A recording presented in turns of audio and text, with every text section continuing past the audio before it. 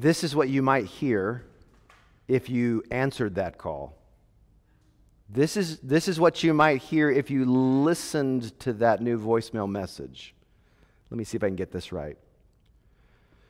This call is to inform you that IRS is filing lawsuit against you. To get more information about this case, please call immediately on our department number. Then a phone number is provided. I repeat, phone number provided again. I repeat, phone number may be provided a third time. This matter is a very serious emergency, and we are calling from investigation team of IRS. Thank you. Now, if you don't recognize that, God bless you. Count yourself blessed, right? Count yourself a blessed individual this morning. Most of you, of course, will recognize that transcript or something like it from those seemingly inescapable robocalls that we get on our phones. Now, most people today, I believe, are aware of scams like this. They've been going on for a number of years, sadly. But think with me for just a moment. Think with me about why this kind of scam has worked in the first place. Why has it worked in the past? Sadly, why does it continue to work with some today?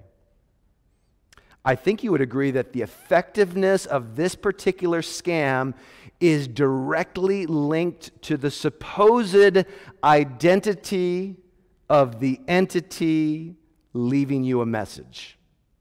That's why it works, right? That's why it works. If it's really the IRS communicating with you, the Internal Revenue Service communicating with you, then it's probably in your best interest to respond to the call. To call them back. If that's really them. So it's like if the robocall you picked up and it simply said, "Hey, this is Lou from Tri-City Tax Consultants." You're not calling this guy back, right? You're not gonna return his call. He sounds sketchy on the phone. You would rightly be less concerned about the consequences of not responding to that message than if in fact the IRS was actually reaching out to you. 2,000 years ago, the Apostle Paul touched on this same topic in 1 Thessalonians chapter 2. No, he wasn't writing to the Thessalonian Christians about robocalls. They didn't thankfully have them back then. He was writing about the identity of the entity leaving them a message. That's what Paul was doing. Turn there if you have not already to 1 Thessalonians chapter 2. We are establishing our base camp in verse 13 of chapter 2. 1 Thessalonians 2, verse 13. Thessalonica, cool name for a city. Thessalonica was a city in northern Greece. It's an area historically known as Macedonia. It was a separate kingdom even before the Romans came in there and conquered it. Macedonia, you think of Philip of Macedon, whose son was so famous. His name was Alexander the Great. This is where they came from, this area here. That's where Thessalonica was. If you want to read about how Jesus came to this city, the message of Jesus came to this city, how the church here was established, you can do that in Acts chapter 17. You'll read about Paul and Silas and their ministry in this city and the establishing of this particular church in Thessalonica. So this letter to the Thessalonians, 1 Thessalonians, there's two of them in our scriptures, 1 and 2 Thessalonians. This was probably written not long after Paul and his team were, for their own safety, sent away by the new Christians in this city. And it may be, in fact, that Paul and Silas and the team that accompanied them, and maybe one or two or three other people that were part of that group, it may be that they were only in Thessalonica ministering for 8 to 10 weeks. Now, can you imagine preaching about Jesus, sharing the good news about Jesus, and then establishing a church, and then having to leave just in a couple months? That would really weigh on your heart, wouldn't it? And we're going to hear that coming up. But know that that's the context here in terms of Paul writing to this young group of believers. But look with me at verse 13 of chapter 2. Take a look in your Bibles. I will have some text on the screen up here, but I don't like to put all the text because I like to have you in your Bibles. This is training ground, right? This is practice time. If we learn to use our word here, we're in the scriptures, flipping, looking at some things. That's a good thing that will hopefully carry over into your week, that your Bible's not just collecting dust. You've got it. You're listening to it. You're reading it. So take a look in your Bible or on your Bible app, 1 Thessalonians 2, verse 13. This is what Paul writes. Paul says, "We also thank God constantly for this, that when you receive the word of God," this is him going, hey, remember the story of how we met you, how we brought the word to you. When you receive the word of God, which you heard from us, you accepted it not as the word of men, but as what it really is, the word of God, which is at work in you believers. So the identity of the entity that was leaving or sending the Thessalonians a message was God himself. It was God himself communicating with them. He was doing this through Paul and Silas, no doubt, right? He was communicating through them, but their words were ultimately God's words. They were sharing words that came from God himself with these individuals. That's why Paul is so grateful here. The converts in Thessalonica, they recognized who was ultimately speaking to them. So what was this word of God communicated through, but far bigger than the word of men? What was this word? Well, look back at 2:9, chapter 2, verse 9. Just move up to verse 9. Paul says there in maybe the second half of the verse, "We worked night and day that we might not be a burden to any of you while we proclaim to you" the what? The gospel of God. Remember, gospel is just a word. He wasn't saying, yeah, we were bringing gospel music to you. No, gospel just means good news. We were bringing the good news of God to you. That's what gospel means. To them. Look back at chapter 2, verse 2. Jump up to verse 2. Paul testifies, "We had boldness in our God to declare to you the gospel of God." There it is again. The gospel of God. Chapter 1, verse 5, if you want to look at that, that also affirms the same idea. This good news, the good news these men and women had received, they received as good news from God. The message about Jesus. They received that it was accepted. Paul says it was accepted not as a wonderful expression of human storytelling. It was not accepted by the Thessalonians as human wisdom, like this is a wonderful book, inspired like Shakespeare is inspired. I really love it. Some of my favorite authors are here in the Bible. No. This was accepted by these individuals as the declaration of God himself, God revealing himself to them. But here's the question I want us to spend some time on this morning. If we know the setup, right? We know what's been happening here in Thessalonica, as Paul writes them, reminding them of when they first met, when he preached this message to them, declared it to them. If we know that's set up for us, we want to ask this question this morning. Take a look here on the screen. If the Thessalonians recognized his message as God's message, how did Paul recognize that they recognize the message in this way? Message in that way. That's a really relevant question for us, isn't it? Because we want to ask ourselves, do I recognize that fact? Have I accepted this word as the word of God? You might tell yourself one thing in your head, but there might be a different answer, in fact, when you examine your life. Take a look with me at how Paul answers this, how we answer this question based on what we have here. We don't have to speculate. Paul provides us with not one but two answers to that question. Maybe more, but I'm going to highlight two this morning. So if we move to the very next verse, verse 14, we discover that number one, their acceptance was evident from their endurance. Their acceptance of this word as the word of God was evident from their endurance. Paul seems to say, verse 14, how do we know that you accepted our message as God's message? For you, brothers, became imitators of the churches of God in Christ Jesus that are in Judea. For you suffered the same things from your own countrymen as they did from the Jews. Now, Paul made this same point. He highlighted this same feature about the experience of these believers back in chapter 1. Flip back there, scan back over to the next page. Chapter 1, verses 6 and 7. He says, and you became imitators of us and of the Lord Jesus, for you received the word. There it is. We're talking about receiving the word.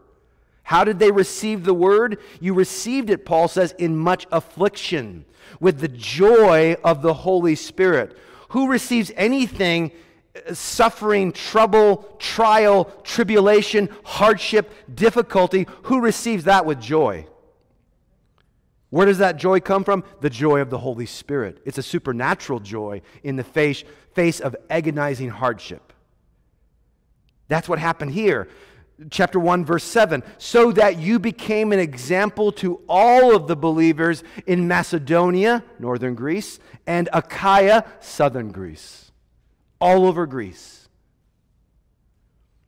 Paul accepted this fact, this reality of their experience, their example. Paul accepted this as powerful evidence of their beliefs about the gospel because Jesus himself had taught this same principle. He taught that such suffering, that much affliction would ultimately serve to expose false faith.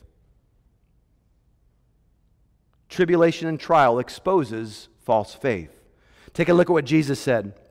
Matthew chapter 13, verses 20 and 21.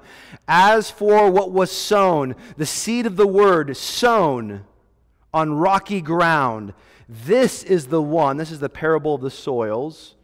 Called the parable of the sower. It's really parable of the soils is the better name for it. That's what he describes. This seed of the word was sown in people's hearts. And the one that's described as rocky ground, this is the person who hears the word and immediately receives it with joy. Did you know that someone can hear about Jesus and become very, very emotional about receiving that word, and yet they are not truly right with God? They are not truly changed. Emotion, an emotional response to the good news about Jesus is no certain assurance or no certain sign that someone really has been affected deep down. We need to understand that. Too much of our Christian ministry is built on hype. It is built on experience. It is built on the moment. We have to guard ourselves against that. Can there be great joy and emotion and powerful emotion that comes with true conversion, true salvation, true deliverance, true change? Absolutely. Absolutely. Right? If you came to hear the best news of your life, to be a forgiven sinner welcomed in as a child of God, how could you not be joyful? How could you not experience peace? What are you, a robot? No. Right? No. We know that that happens, but it's no certain sign, it's no certain proof that that's happened. So what Jesus says here is that person receives it with joy, yet she has no root in herself, but endures for a while, walking, talking as a Christian. But guess what happens? But when tribulation or persecution arises on account of the word, immediately he or she falls away. Once that pressure is applied, once push comes to shove, you begin to get a true sense of what has taken place in a person, what they really believe, who's really first in their life, what they value, what they live for. It comes to the surface. It's exposed. It's squeezed out of them like someone squeezing a sponge. You see what's coming out, don't you? You get that visual. I think we all know that there are certain people in certain circumstances who will appear to accept this good news, this gospel, as the Word of God. It appears that way, especially when it's easy to do so.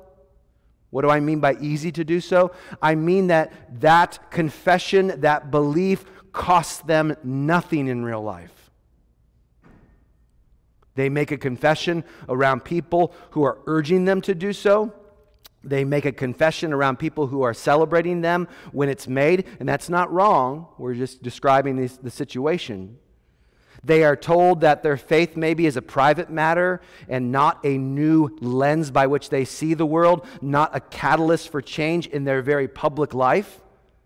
Maybe they buy into that idea. They confess Jesus as Lord, but maybe there is no expectation really that they should actually follow Him as Lord in every area of their life, especially in those areas that would require genuine sacrifice on their part, especially in those areas that would require radical non-conformity to the world's way of doing things. That's easy. Doesn't cost them anything. And some Christians, motivated by a sincere desire to help people, have actually compromised the message. They've said, oh, Jesus told you to take up your cross. Well, no. Let me take that cross from you. You don't need to take up a cross. Take up maybe this pebble instead, or I don't know. Don't do that, because that's kind of off-putting. Well, that's why Jesus gave it to us, right? It is off-putting. It kills something in us that needs to die so that He might give us new life.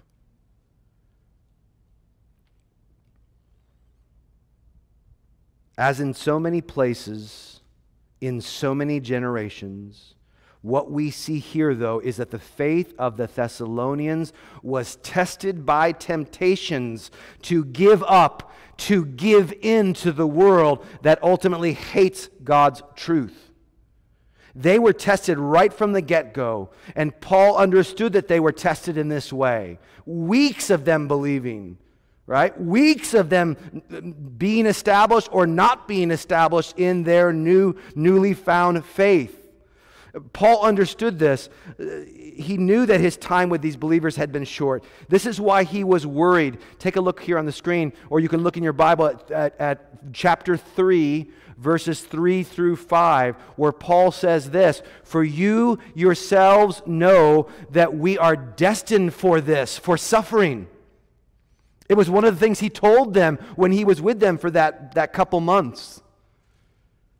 We know this from Acts chapter 14, for example, where we get a little summary of how these guys ministered in the churches in those early days. One of the things they told new Christians right away was, this is not a cakewalk. This is not the primrose path, right? This is not that false prosperity gospel that we hear today. Oh, come to Jesus. He's going to make your life perfectly better, right? You're going to be healthy. You're going to be wealthy. You're going to have a trophy wife. You're going to go all these things that you can have because God wants to bless you in this way. No. They were telling these people the exact opposite. You follow Jesus, you're going to be persecuted. It may not be overt persecution like you get thrown in jail or you get executed, but it may be that people are looking at you like you have a third head, a second head, a third eye. They're thinking, you are weird, dude. We know from the early writings of non-Christians, Roman writers who would say the Christians are weird. They get together and they say they love each other, but they call each other brother and sister. But they say they have this like love and this relationship with one another. Even the husbands and wives are calling each other brother and sister. They're marrying their brothers and sisters? What? And they say when they come together, they're drinking somebody's blood and eating somebody's body. What? It was very weird to the Romans. These Christians were very weird to the Romans. And they were called atheists. Did you know that? Christians were called atheists. Why were they called atheists? Because they did not believe in the Roman and Greek gods. That's why they were called atheists. So they stood out. They were going to be persecuted. Paul says that. I told you this. You know that we're destined for this. For when we were with you, This is chapter 3, verse 4. We kept telling you beforehand that we were to suffer affliction just as it has come to pass, and just as you know it from personal experience, brothers and sisters. You've gone through it. Chapter 3, verse 5, for this reason, when I could bear it no longer, says Paul, I sent someone to learn about your faith for fear that somehow the tempter had tempted you and our labor would be in vain. Wow, I love Paul's honesty. He's being honest and saying, man, we got pulled from you so quickly and you're so young in your faith. We were really concerned, really deeply concerned about what had happened to you, all the persecution that you're beginning to suffer from your countrymen. He was concerned that it might be proven that they had not really received this word as the word of God. But in fact, as we heard in our main verse in 2:13, the Thessalonians had accepted God's word about the suffering of Christ and God's word to them about the suffering of those who follow Christ. They had heard what Paul had said to them, this gospel message about a suffering Savior dying on a cross, crucified by the Romans. They had heard that message, and they had heard the message that those who follow him will also be mistreated, will also be rejected by the world. And they had believed that because their faith was the evidence of that, their faith in the face of such hostility.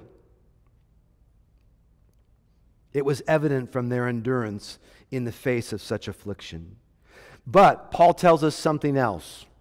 So their acceptance was evident from their endurance, but take a look here. Number 2, their acceptance was also evident from their worship. This is what Paul tells his readers about reports he's gotten from other churches in their region. Look at chapter 1, verses 9 and 10. Chapter 1, verses 9 and 10. For they themselves, these other churches, they report concerning us, they're telling us about our own story with you, concerning us, the kind of reception we had among you. How were they received? How was the word received? Look at this. These churches are saying, oh, we know about this story of how they received you. They know how you turned to God from idols to serve the living and true God and to wait for his Son from heaven, whom he raised from the dead, Jesus, who delivers us from the wrath to come. What these individuals believed about the word that was delivered to them was clear from the seismic shift that had taken place in their worship. It's one thing to endure persecution. It's quite another thing to give up your gods. They gave up their gods. They gave up their gods. The gods on whom they had grounded, the gods that you've grounded your entire spiritual and earthly well-being upon, the gods you sought for rain and romance and prosperity and the welfare of your community, you're walking away from them, you're giving them up. That's exactly what the Thessalonian believers had done. They had done that. And that radical and that revolutionary change was so evident that churches throughout Greece already knew their story by the time Paul had arrived at those churches.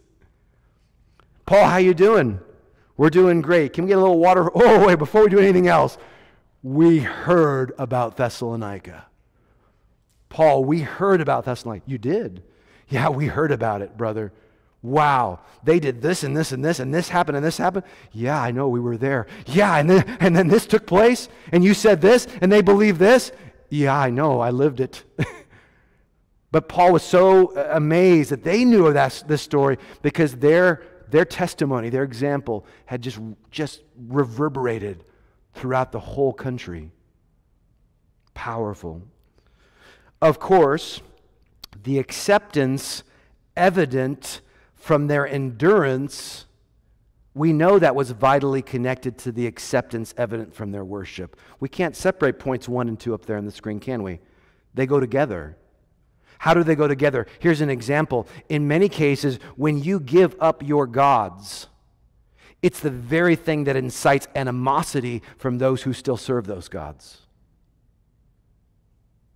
You walk away from something you lived for and gave yourself to, spent your money on, something that obsessed your thoughts. That's right, those are the idols today. Don't consider yourself off the hook. You're like, well, I don't have any like weird statues in my, right? In my office, I have a little tiki from Hawaii. That's about as close as I get to an idol, a little souvenir that I brought back. Maybe you have something like that. But you and I, we don't have little false deities. But we have false gods in our hearts that we're tempted to.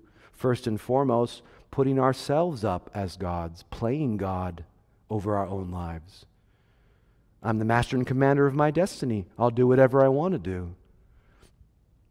That's playing God.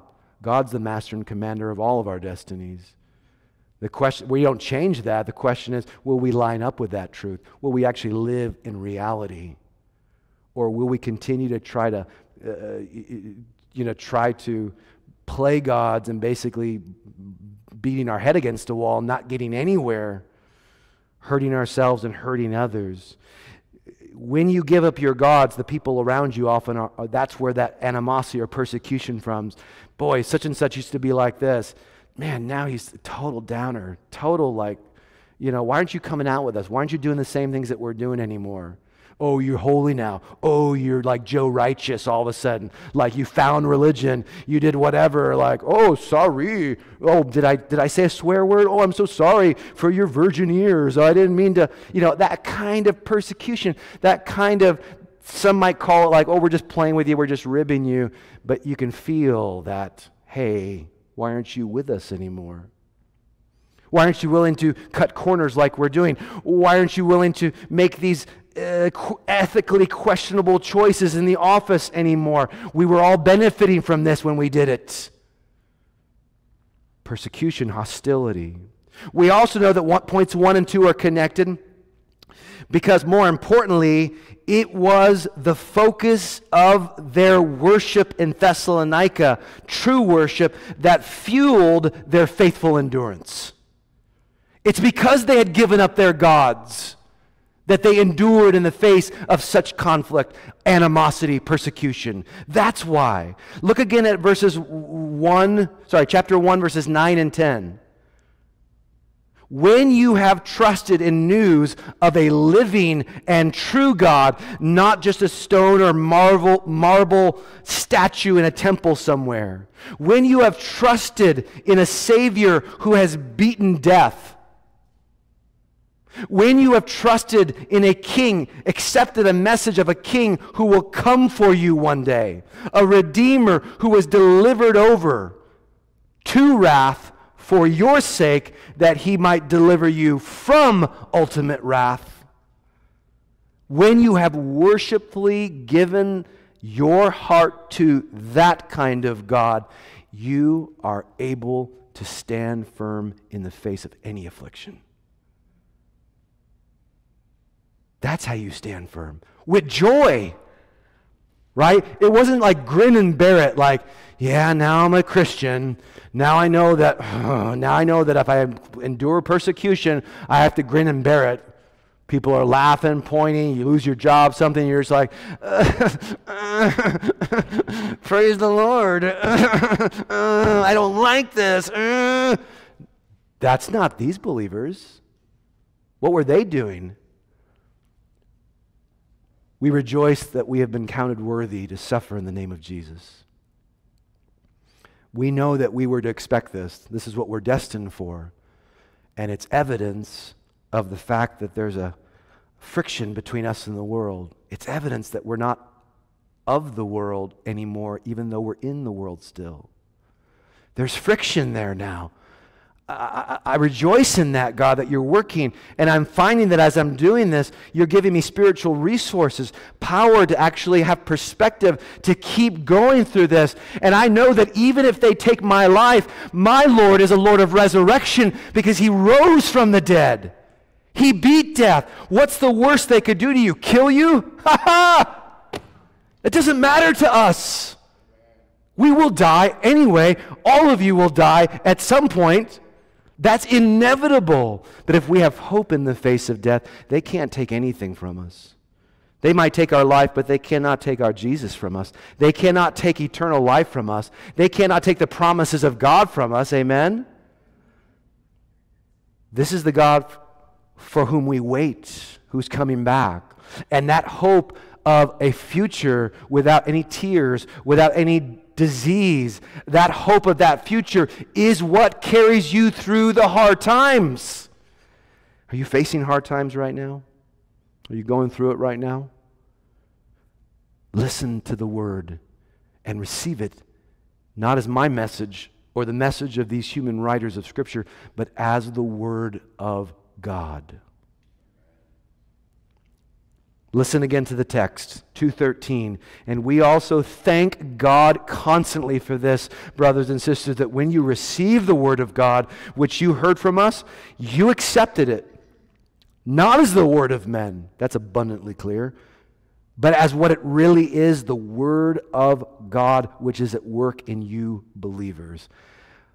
God's word was undoubtedly at work in these believers, wasn't it? We've just looked at two aspects of their new life, and we've seen it so clearly. And Paul is incredibly thankful for that fact. He's just gushing in this book. But what about you?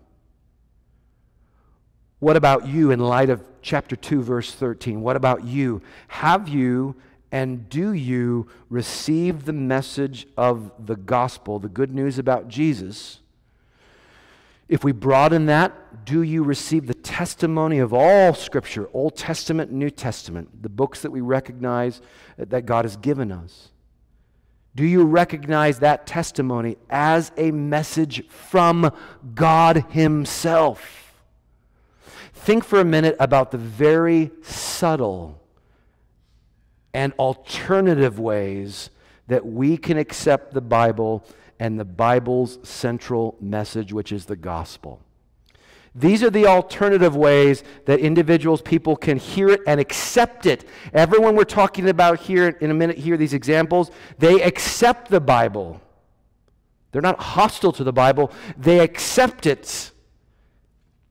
And our churches are full of these people. These are alternative, very subtle ways to accept it, but not accepting it as the Word of God. We can accept it simply as the supreme moral compass. It becomes an authoritative repository for our family values, our traditional values. Oh, this is how I was raised. Can you believe the culture? Oh, wow. I do this because the Bible says I should do it. It's authoritative. It's got the moral principles we need, the things that we were raised with, or maybe we've adopted those for ourselves later in life and for our families. Supreme moral compass, number one. Number two, we can also accept the gospel simply as a kind of secret handshake, and the Bible simply as a kind of community manual. Or to put this another way, we accept the gospel as the key to acceptance in a particular community. And the Bible is our guidebook for navigating that community. What's the false idol there? It's community. It's belonging. Those are good things, but we don't make good things into ultimate things, do we? And when you are driven by a community of people that you so badly want to belong to, you will compromise often what you say you believe to get in the door, to stay in the good graces of others. That's number two. Number three, some might accept this message simply as theological or maybe philosophical ammunition to fight our political and our ideological opponents in some culture war. As things become more and more heated in our country and divided, you will see more and more people go to the Bible on both sides of the aisle, making Jesus their poster boy to say, this is what God says is right. And no, we're not going to waste time with trying to argue the merits of our case. We're just going to throw stones at each other and say, I'm on God's side, and walk in our own pride and haughtiness. What does the Bible become? It's become the servant of the ideological or political agenda. Number 4, some accept the Bible simply as a token of family identity and connection. Maybe you learn it, maybe you use it because that's what good people in your family do and have always done. To neglect the gospel or the Bible, for you, if you were honest deep down, would trouble you because it would mean neglecting your family heritage. Number 5, still others accept it simply as a self-help manual. Its stories, its poetry, its wisdom, its role models have proven extremely helpful to people in navigating hard relationships, calming your nerves, managing your temper, or in some other way, it's proven helpful guidance for your own journey of personal healing and personal fulfillment. Number 6, the more religious version of number 5, is accepting the Bible not simply as a self-help manual, but as a self-salvation manual. Like so many of Jesus' religious opponents in the Scriptures, the Pharisees, the Sadducees, the scribes, the lawyers. Like so many of them, Scripture can be accepted and revered as some kind of ladder that helps us work our way up to God through a mastery of the knowledge in the Bible and obedience to the rules that it contains. And number 7, finally, we can accept the gospel and the Bible as a whole simply because it serves our agenda of self-promotion. We see in its content a kind of social capital. Knowing the Word becomes an important skill in our quest for personal success in religious circles, whatever that quest looks like. The Bible is our capital, social capital, capital for success, catalyst for success in some venture that we have in our lives. Brothers and sisters, friends, it's important that I stress again to you just how subtle these perspectives can be. You can hear them and think, yes, good word, Pastor, good word, amen. But if you actually stopped and dug down deep into your heart, you would realize that one of those just described you, right? One of those just describe you. If you're honest with yourself, one of those would describe you. There are often deeply embedded in the heart of many a solid churchgoer, a morally upright community member, a regular giver, a zealous defender of the faith. These are there in their heart, and yet these people do not actually belong to Jesus because they did not accept the gospel as God's word. They accepted it, but they didn't accept it as God's word. It served some other purpose. It became something different for them.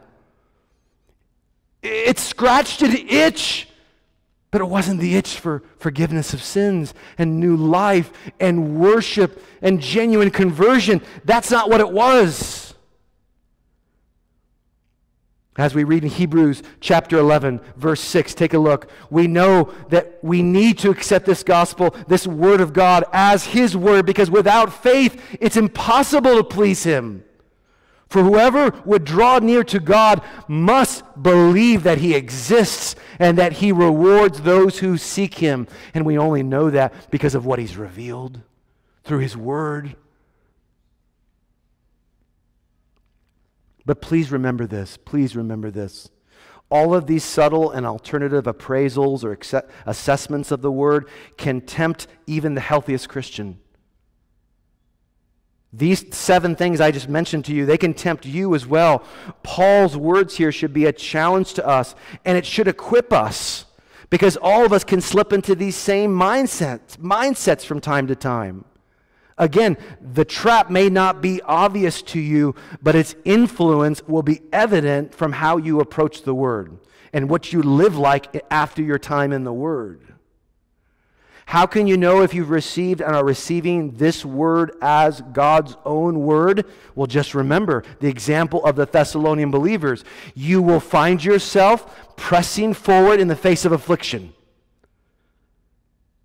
Right? If you've accepted the Word as God's Word and you find yourself pressing forward like they have in the face of real difficult times in your life, relying on God, there's a good chance that you've really received the Word as His Word. And you will find yourself pressing forward in that call to give up your gods. You cannot serve two masters, Jesus said. You can't do it. You can't serve God and money. We know that we can't serve two masters, but we try. It doesn't keep us from trying oftentimes as Christians. We let something dominate and rule our lives, some dream, some vision, and these aren't bad things. Sometimes they can be very bad things, very destructive things, very unhealthy things, but sometimes they're very good things, things that we need, things that we want, but we've blown them out of proportion. We've exaggerated their influence. We look for them and ask them to give us things they can never give us. But when we receive the Word as God's Word, guess what? We're able to say, I'm going to give that up. I'm going to set that to the side. Doesn't mean it's not hard. Doesn't mean it's not a struggle. But in the end, you give those up. You put those to the side. And you say, no gods before you. You are my God. You are the living and true God. I want to live for you and serve you above everything else. If that's the kind of life that you want to experience more and more, that affliction enduring, that worship reforming kind of power we're talking about here, let me suggest two application points, okay? Real quickly. First, pray about your assessment of the Word. Take time personally to say, I've heard what was said this morning. I need to think about that carefully for my own life. Even if it turns your life upside down, ask God to help you to see the truth about your relationship to the Bible. Do you treat it like a religious textbook or like His book? What matters most to you? That it's inspiring to you or that it's inspired? Are you ultimately looking for some practical advice from the Bible, or are you listening for His powerful, precious voice? Or maybe God's Word just sits collecting dust in your room while lesser entities have your full attention every day.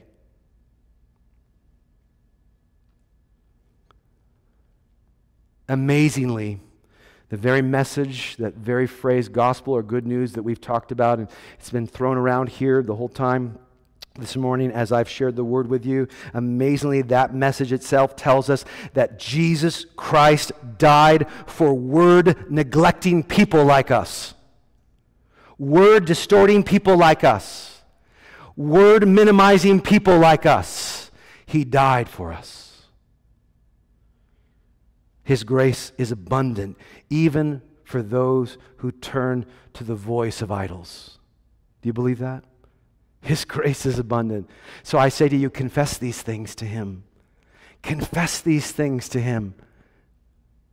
Seek the change that God loves to give. He loves to give that kind of change. Ask Him for it this morning, but be honest about your relationship with His Word. Second, every time you pick up the Word or you receive Scripture from a friend or you hear it in a sermon or you read it in a book or you read it on a blog, you simply ask yourself every time that you hear it or read it, what would I do if I heard this same word declared to me right now by a voice from heaven? Or from a burning bush? Or in a dream that I knew was more than a dream?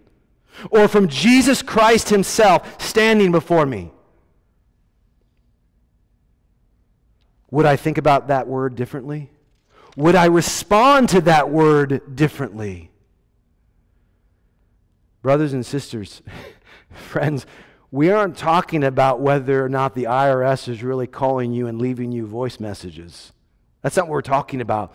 We're talking about whether or not your Maker, your Creator, the uncaused cause that gave rise to every single thing in all creation, we're talking about whether or not God, the Almighty, all-powerful, all-knowing, everywhere present. We're talking about whether or not God, the judge of all the earth, Genesis 18. God, the Ancient of Days, Daniel 7. God, the great I am, Exodus chapter 3. We're talking about whether or not that God, the true and living God, is really calling you, speaking to you.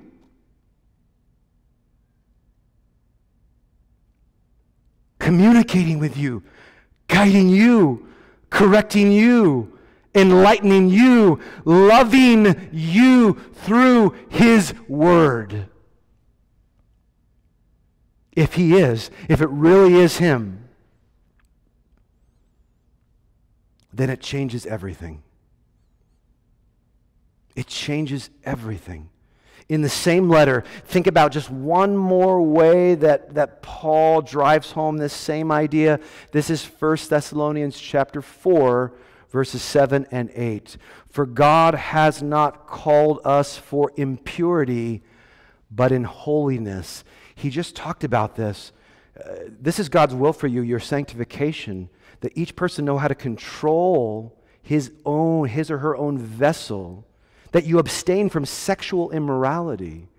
We're in a sex-crazed, sex-obsessed culture, my friends. Everywhere. Talk about an idol today.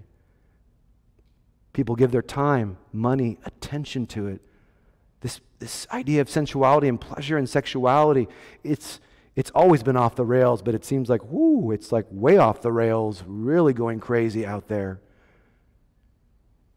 But God's call to those who know Him is to walk in holiness. That is, to walk a set-apart life, a different path. That's all holiness means, set apart. Impurity. God has not called us for impurity, but in holiness. Therefore, whoever disregards this, disregards not man or the word of man or the idea of man or some religious idea that was inherited, some antiquated idea from our Puritan forebears, some old-fashioned ideas about sex. That's not, no. Whoever disregards this is not disregarding man, but God who gives us His Holy Spirit to you. You see how when we accept it as the Word of God and we don't live it, we disobey it, we reject it and rebel against it. This reminds us that you're not just rejecting some person's view of how this is. You're rejecting your Creator's, your perfect, all-knowing, all-powerful Creator's word to you about how to live, about true life. Have you become so familiar or comfortable with the Bible that you've forgotten who it is speaking to you through its words? Or have you become so distracted by or enamored with the voices of the world that now you're coming to the Bible simply coming to find what you want it to say and not what the living God is actually saying? Is our heart here at Way of Grace to get you into the Scriptures daily? Absolutely. But even more important than that, our heart is to remind you to receive that daily word, to recognize that daily word for what it is, not the word of men, but the word of God. Amen? Again, thanks be to God that Jesus Christ died for word-neglecting, word-minimizing people like us. Only through Christ can we hear this word for what it truly is. Think about this. The Word who was God, John 1:1, took on flesh, John 1:14, that those in the flesh might hear His word as the word of God Himself. Ooh, you like that? Wow, what a picture. What a picture God's given us. He died for our spiritual deafness, and He lives that we might truly hear. That's the gospel, isn't it? He died for our spiritual deafness, and He lives. He rose from the dead that we might truly hear every day. So let's give Him thanks, church. Let's give thanks to Him now, asking Him to help us every time that we encounter the Word, whether reading or hearing, that we might depend on Christ in those moments, in light of His grace, that we might always stop before we open the Word, stop before we move any further with it when we hear it, and recognize the Word that we are hearing, recognize it for what